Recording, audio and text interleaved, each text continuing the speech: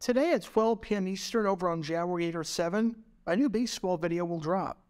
In this video, we'll talk about a bizarre incident involving the Boston Red Sox during the 1970s and how they cost one of their players the batting title because of something stupid that they did. Click the card in the upper right corner to join the channel now. And now, on with our feature presentation. You know this play. Roll the tape. Levitre with a nice block at the guard. Going deep. He's got Johnson! Oh, he dropped the ball! Yep. Hard to believe that was 13 years ago already.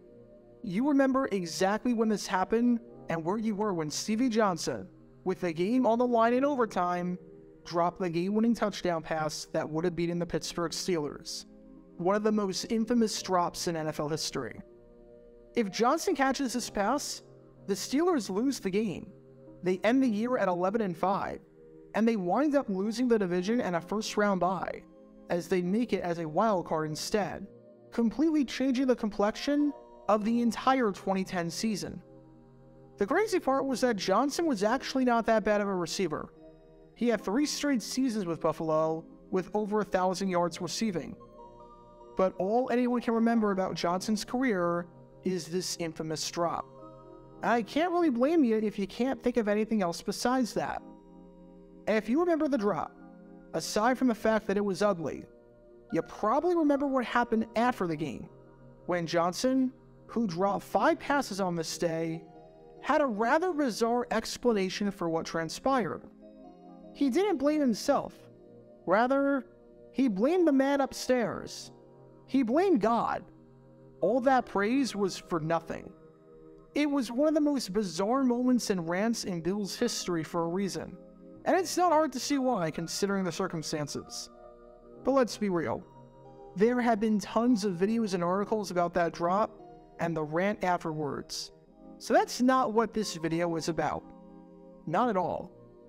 I brought that up because this was not the first time that God has looked the other way on the Bills when they were playing. This isn't the first time the Bills and God have gotten into it, because while you probably know about the Stevie Johnson incident, in all likelihood, you don't know about what transpired nearly 20 years before that, when a Monday Night Football loss was so controversial for some reason, and so alarmingly bad, that a citywide outrage and debate broke out about whether God was truly on Buffalo's side, to the point where just about every church in the area had to get involved. No, I am not exaggerating.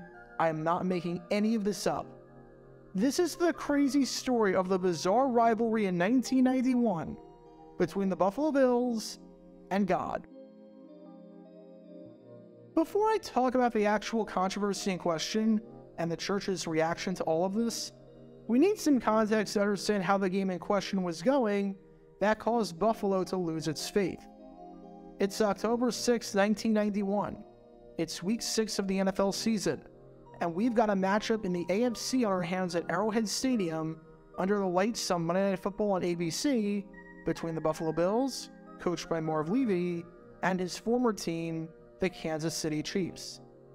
Aside from the fact that this was Buffalo's first appearance on ABC since the heartbreak that transpired 10 months before at Super Bowl 25, this was an absolutely monumental game, and was one of the more anticipated games of the season for a reason, especially since it was in front of a national television audience.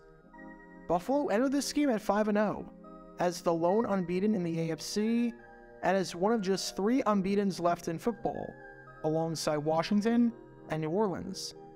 Thanks to a dominant offense that was number 1 in the AFC by averaging 32.4 points per game, and had the highest scoring average in the entire NFL entering this game, they were picking up right where they left off from their AFC champion campaign the year before. Win this game, and you've got quite the cushion on the rest of the division for a 4th consecutive division title, as well as a nice cushion on more than a game for the number 1 seed and home field advantage. As for Kansas City, they enter at 3-2. So a win here would put them tied with the Denver Broncos for first place in the AFC West, while a loss would put them in a logjam with a bunch of teams for a wildcard spot, especially since there were 5 other teams with 3 wins by this point. This game was a big one, Would the Bills, who were looking like an unstoppable freight train, finally meet their match under the lights? Well, the answer to that question, unfortunately for Buffalo, was a resounding yes. This was the first Monday Night Football game at Arrowhead since 1985, and even though it had been a while, with the way Kansas City played on this day, it was worth the wait, as when all was said and done, the Chiefs absolutely destroyed the Bills, taking it by a final score of 33-6. Buffalo was a slight favorite entering the game, as Vegas had them as 3-point favorites to keep their hot, undefeated start alive. But no one, and I truly mean no one, saw a rout of this magnitude and a blowout of this nature coming. Kansas City led from start to finish. As you could tell from the onset, after the opening kickoff got taken past midfield following a late hit by Buffalo, that this was just going to be one of those nights where everything went right for Kansas City and everything went wrong for the Bills. And even though it was close in the second quarter, Kansas City scored the final 23 points of the game and forced Buffalo, the number one offense in football, and an offense that was turning the ball over twice per game on average, to turn the ball over 5 times and score no points in the second half. Whatever stat you want to use, Kansas City was the clear winner.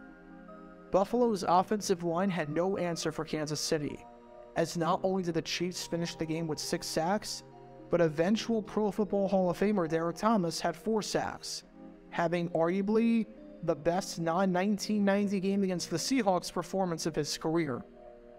Kansas City dominated in time of possession, as the Bills' defense could not get off the field no matter how hard they tried. The Chiefs had over 44 minutes of possession, meaning that for every 1 minute that Buffalo held the ball, Kansas City held it for 3 minutes.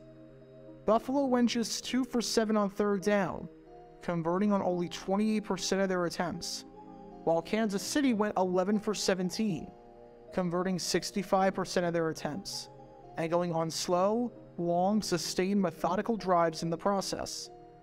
The Chiefs nearly doubled the Bills' total yardage, winning that battle 389 to 211. The Chiefs had roughly 2.5 times the number of first downs that the Bills had, winning that battle 26 to 11. And the offensive line not only kept starting quarterback Steve DeBerg clean by not giving up any sacks, but helped multiple players on the team run for over 100 yards, with Harvey Williams and Christian Okoye both crossing the 100-yard barrier. In other words, this game was a complete massacre, and was the first time in what felt like forever that the Bills truly laid an egg. For the dominant force in the AFC for the early part of the 90s, this truly was a shock. And if that was the end of the story, then let's be honest, there's not a lot here. It's a shocking result in what turned out to be another successful season for the Bills. It's a super fond memory for Chiefs fans, and it's a memorable return to Arrowhead for Monday Night Football that wouldn't necessarily matter 3 months later when the Bills and Chiefs played again in the divisional round of the playoffs, and this time, the Bills had the upper hand, and won that one convincingly by a final score of 37-14. But as you probably guessed, this is not the end of the story. Oh no, not even close. Because even though the game was viewed by 16.3 million homes according to the Nielsen ratings, and was the 9th most watched program of the week, the Nielsen ratings, in their stupidity and foolishness and oversight, forgot to take one home into account. Because they forgot to take the kingdom of God into account with these ratings. Because clearly, there was only one logical explanation for why the Bills lost this game and got destroyed in the process. God hates them. It's that simple. God hates Buffalo. Because after the game, churches across the Buffalo area were spray painted with graffiti that utter those 3 words: God hates Buffalo. Now, no one knows who did it and who was the one to spray paint this, or whether it was a coordinated effort or a group of people. But many churches in the area were impacted by this, including St. John Baptist Church, St. Paul's Cathedral on Main and Church Street, and Durham Memorial African Methodist Zion Church on Michigan Avenue. When people went to church on Tuesday, angry about losing their first game of the season, and just angry in general because it's Tuesday and you're slogging through the work week, they got a message on the church windows and bulletin boards that their Lord and Savior hated them, hated their city, and hated their team. Now obviously, just the premise behind this seems absolutely ridiculous. We'll get to what church leaders had to say in a bit, so I'm not going to steal their thunder with everything. But can we get some perspective here? And I'm not even talking about real-world perspective, because that's for the clergymen to talk about. I'm talking about NFL perspective. This was the first loss of the season. After 6 weeks, this was their first loss. This game changed nothing. Buffalo was still the #1 seed in the AFC after this game. They were still comfortably leading the mediocre AFC East, and they still had the fewest losses in the conference. Plus, no one got hurt, so it's not like you lost someone like Jim Kelly or Thurman Thomas in this game. This was a Buffalo team that had won 19 of its last 23 games in the regular season, winning just under 83% of the time. That was the highest winning percentage in the NFL over the last 23. This was a team that had just made the Super Bowl, something that fans would die for. You really want to give the argument that based on the evidence, God hates Buffalo because of this loss to the Chiefs? That's like if a Patriots fan went up to a Lions fan this season and vented to them about their problems, saying that God hates this team, and it's so tough being a Pats fan. In Major League Baseball, the St. Louis Cardinals absolutely stink right now, because the geniuses in the front office just decided not to address the pitching in the offseason, despite that being an obvious flaw. But imagine a Cardinals fan going up to an A's fan and saying that God hates the Cardinals. If God even cared about baseball, I can assure you, based on the Cards' success, he doesn't hate St. Louis. So some perspective just from an NFL sense is critical. If this was a fan of the Tampa Bay Buccaneers or the Phoenix Cardinals saying this, I at least get it. But not a Bills fan in 1991. Not a freaking Bills fan. And to the surprise of no one, the church bandit or church tagger or whatever you want to call him was not endorsed by the churches impacted, as just about everyone had the same message.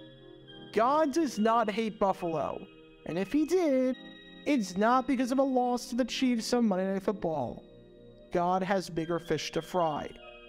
As Reverend Richard G. Stewart of Durham Memorial African Methodist Zion Church said on this, it's obvious that whoever is writing this graffiti, whether a confused adult or foolish child, is simply angry at God because he did not permit the Bills to win a football game.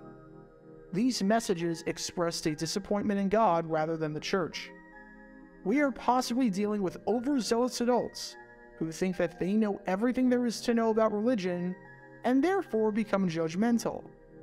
They break the windows of a church because they do not believe the leaders of that church are doing what they ought to do, or not enough of it. They want to punish the church. The same confused persons think that God has nothing else to do with his time but worry about whether the Bills win a football game. And if they don't, it must be because God hates Buffalo. These persons are trying to use the church to convince us that God doesn't love us because we lost the football game. That is an extreme attitude, and God doesn't do things like that. I would like to believe, and do believe, that God has many more major problems in the world to worry about than who wins or loses any sporting event. I mean, there's nothing more I can add on that. Congregants were reportedly outraged, and Dean Ellen Smith of St. Paul's said that he was furious about this, and couldn't understand why someone would write that message outside the church. And while, unfortunately, there's no photos available of the tagging and the damage, there is a photo of George Wands, the parish administrator at Lafayette Avenue Presbyterian Church, posting a message the day after saying that God loves Buffalo. Basically, to sum up this bizarre chain of events, the Bills lose a football game in the regular season that changes nothing on their seeding. and every church in the city gets wrapped and tagged with a message of God-hating Buffalo, leading the church to be outraged. One loss changed Christianity in Buffalo. I definitely did not have that on my bingo card. But here's the bottom line. Whatever you believe in, and whether you believe that God impacts sporting events and pays attention and cares about who wins or loses, I can assure you that if he hated the Bills and hated Buffalo, he would show it in ways that would be way more devastating and heartbreaking than a completely uncontroversial, never-in-doubt loss to drop the number 1 seed from 5-0 to 5-1. Then again, maybe Stevie Johnson had the right idea, and the Vandal was 2 decades too early. Who is to say? But note to self, back in 1991, truly, all of the rowdy friends in the world were here for Monday night, including God himself. Get your official Jaguar Gator 9 merchandise by going to jj9shop.com, and be sure to like and subscribe, as it really helps the channel out a lot. Join me every Wednesday night where we'll play NFL Trivia for cash prizes at 9 p.m. Eastern over on Twitch. To learn more about the history of college football, subscribe to Jaguar Gator 8. To learn more about the history of Major League Baseball, subscribe to Jaguar Gator 7. Also, special thanks to all of our Patreon supporters for helping out the channel. Your support is greatly appreciated. See how you can become a patron and request future video topics in the description below.